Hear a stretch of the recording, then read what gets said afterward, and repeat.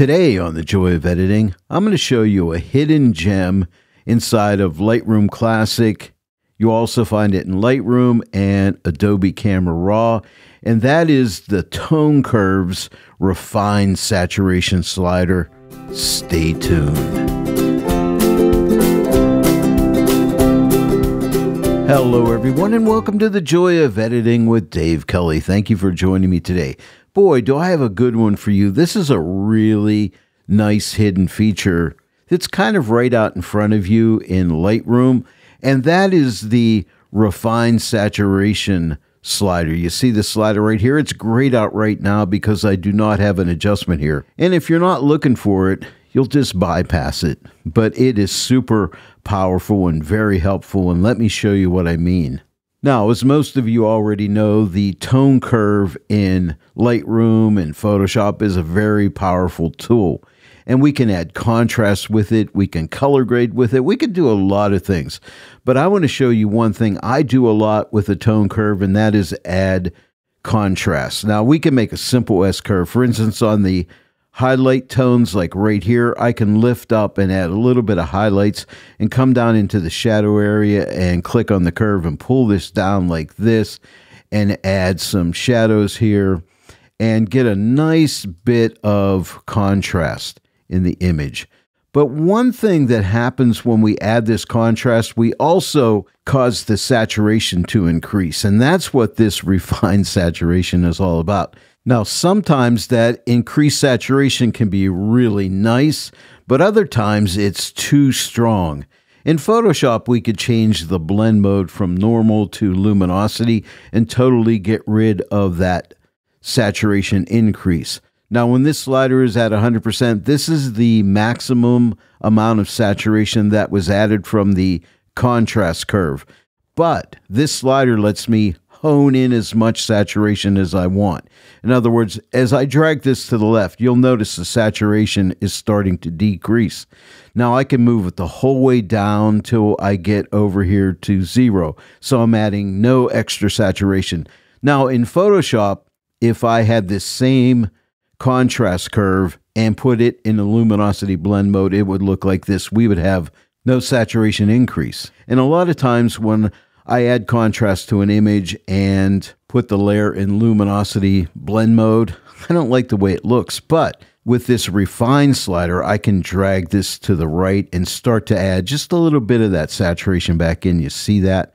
And maybe I may like it like right here at 50%. Now let me shut off this layer. Here's before the contrast and here is after, but I like that little bit of saturation increase.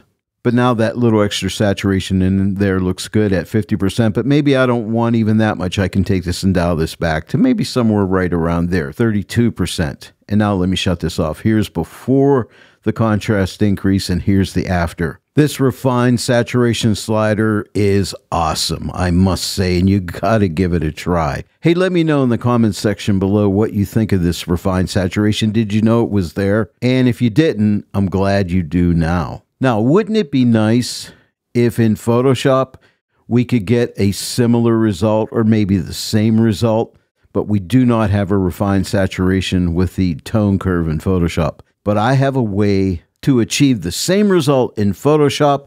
It's a little bit of a workaround. It's not hard to do, and I'm going to show that to you now. Here we are in Photoshop. Now I have that same image. Now to add a tone curve layer to this image, we could come down here in the Photoshop interface, click right here, and click on curves. Now just make a tone curve. Just to save time, I'm going to click the drop down for presets, and I'm going to click strong contrast. Let's put a really strong contrast tone curve in here. But you see all that extra saturation? It's really oversaturated. Now we could use a saturation adjustment and try to pull that down, or we could go and change the blend mode from normal to, say, luminosity. Now, this is what it would look like if I was using Lightroom with the same tone curve and I pulled the refined saturation slider the whole way to the left. But you know what? I don't like that look. I would like a little bit of saturation increase, but let me show you how we can achieve this here in Photoshop.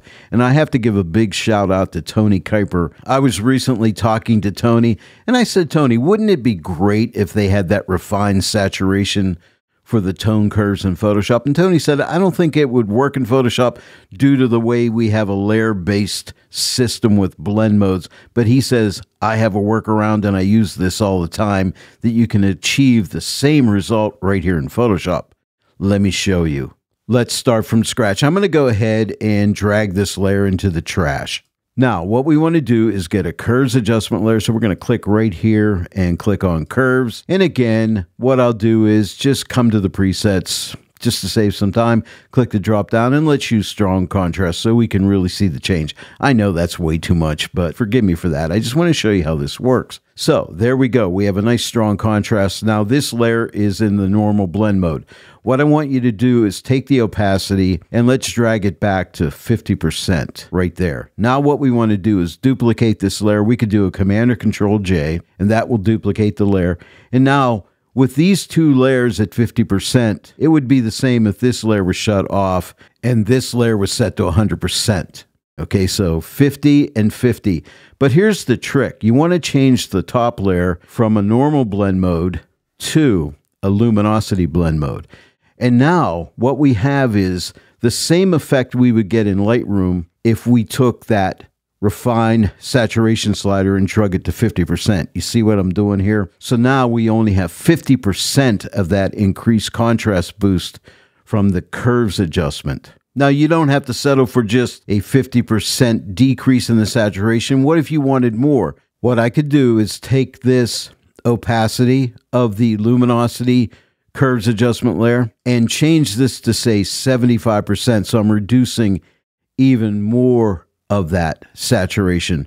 But in turn, I would have to come down to this normal blend mode curves adjustment layer and change this opacity down to 25%. So if I click on this top luminosity blend mode layer, it's at 75%.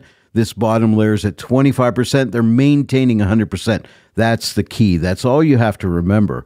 So when you increase the amount of the top luminosity layer, you are decreasing the saturation. When you decrease the top luminosity layer, you are increasing saturation. But remember, whatever you change this to, you always want to maintain a 100% balance between the two. That way your contrast curve will remain constant, but you can alter the amount of saturation increase or decrease.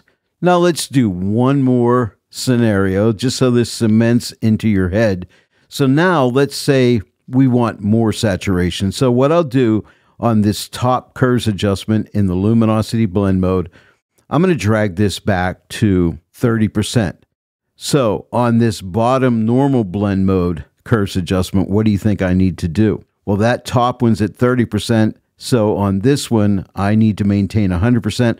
So I'll drag this up to 70. Okay, so now I've increased the saturation. I have the same contrast, but increased saturation. So you can decrease saturation, increase saturation, but you'll always maintain the amount of contrast that you initially applied. But remember, these two layers always have to maintain 100% balance. In other words, this one is at 70% opacity, this one's at 30, so that adds up to 100%. But it's just that easy. Do it a few times and you'll say, this is really great. Hey, thanks, Tony, for this tip. I really appreciate it. And if you appreciate that, let Tony know in the comments below. Tony comes up with some really cool stuff, as you know, if you use the TK9 plugin for Photoshop. Now remember, in Lightroom, Lightroom Classic, and in Adobe Camera Raw, you have that refined saturation adjustment for the tone curve. But however, in Photoshop, you can get the same result using two curves adjustment layers as I showed you here. If you enjoyed today's tutorial, please give it a like and share it with your friends. And if you're not yet a subscriber to my channel, please subscribe, click that bell notification icon, click all, and then every time I upload a new tutorial, you'll get notified about it. I want to thank each and every one of you for joining me today in the Joy of Editing with Dave Kelly. I'll see you all right here next time. But until then, happy editing.